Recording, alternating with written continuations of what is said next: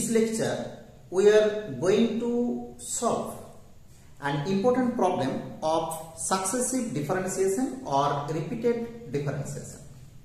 And the problem is, if x plus y this is equal to 1, then prove that the nth derivative of x to the power n y to the power n is given by this result. Okay, to prove this result, here we use two important rules. The first rule is the rule of successive differentiation or Leibniz rule, or it is also said to be Leibniz theorem of successive differentiation. And this rule said that uv n suffix n denote the number of derivative, and this is given by UND, that is the derivative of first function u is n times, and derivative of second function there is no derivative, second function is remains unchanged in the first term, and the second term is nc1 u n minus 1 v1, similarly nc2 u n minus 2 v2, and so on, and the suffix denote the number of derivative. And also we use here another rule of successive differentiation. This is dk x to the power n. This is the operator, differential operator dk. This is equivalent to dk by dxk. That is the derivative k times with respect to x. This is equal to n factorial by n minus k factorial into x to the power n minus k. Right? We use these two results. Here we first let z this is equal to x to the power n into y to the power n. And since it is given that x plus y this is equal to 1, so y this is equal to 1 minus x, and putting this value here x to the power n into 1 minus x to the power n. Okay. Now we have to find dnz or zn, that is the nth derivative of z, and this is dn x to the power n into 1 minus x whole to the power n.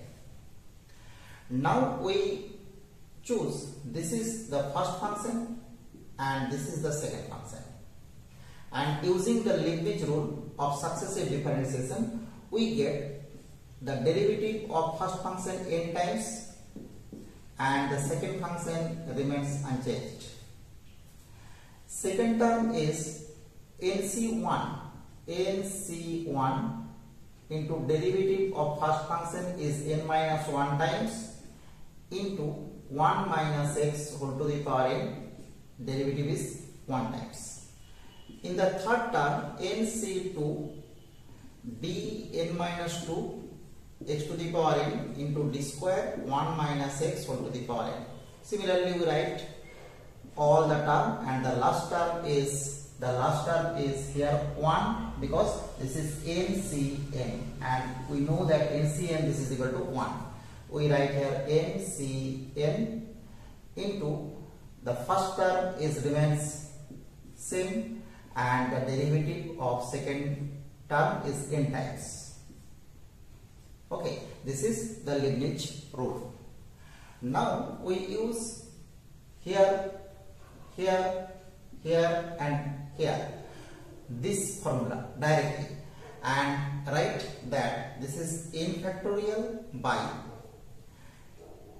this is n, that is k equal to n and n equal to n. So we put n minus n or 0 factorial, and this is x to the power n minus n, that is x to the power 0, so this is 1, and the second term is 1 minus x whole to the power n plus nc1.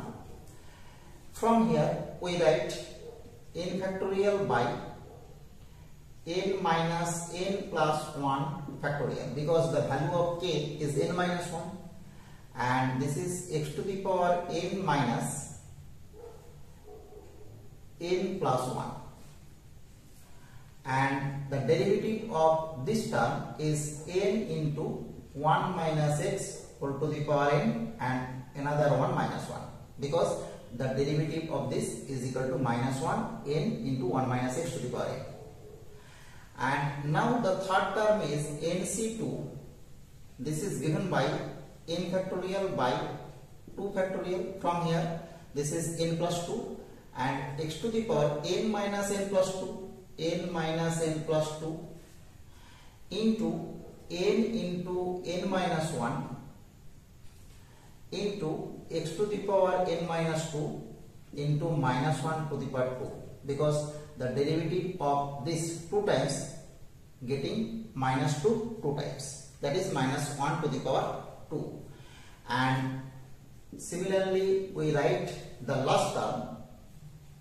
This is given by the last term is, here we write last term, this is n factorial by n factorial into 0 factorial, because n c n, and x to the power n is fixed, and the derivative of this is given by, we use here also this result, and this gives n factorial by n minus n factorial, because here n, here n, and this is 1 minus x whole to the power n minus n, because n and k both are n, and we get here minus 1 to the power n, because the derivative of this term n times, so we get minus 1 to the power n. Now we see that in all the term there be a factorial n, and in all the term there be a factorial n. Okay, here also be factorial n. So we take common factorial n from all the terms, we get factorial n into, we get 0 factorial means 1, x to the power n minus n, that is x to the power 0, so this is also 1. So we get 1 minus x to the power n from the first term, right?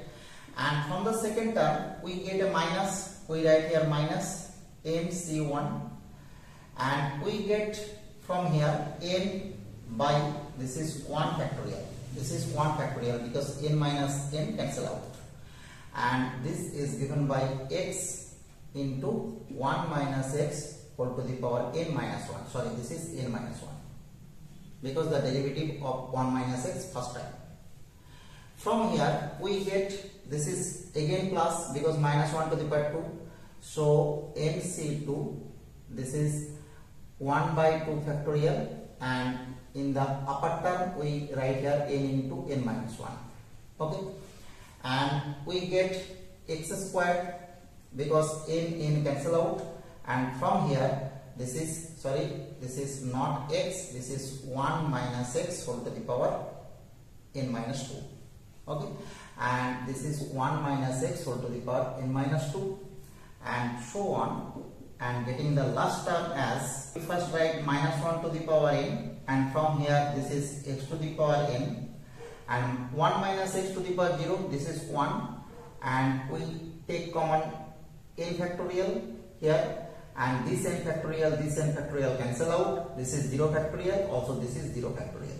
Okay, so all the term is equal to 1, so the last term is only this, right? And this is our final derivative. Okay, so we say that Zn, this is equal to n factorial into, we now again put the value of 1 minus x, this is equal to y, so we get this is y to the power n minus nc1, and this is also nc1, because nc1, this means n. Okay, so we put here nc1 another, so nc1 whole square into x into y to the power n minus 1, plus this term is nc2, and this is also nc2, because nc2 means n into n minus 1 by 2 factorial, so nc2 whole square into x square into y to the power n minus 2, and similarly the last term we write minus 1 to the power n into x to the power n. Okay, and clearly this is our required result we want. Okay, very simply we prove the nth derivative of x to the power n into y to the power n to get the required result. using very important rule of successive differentiation. This is said to be Leibniz rule of successive differentiation. Right? This is the today's class. Thank you. Thank you.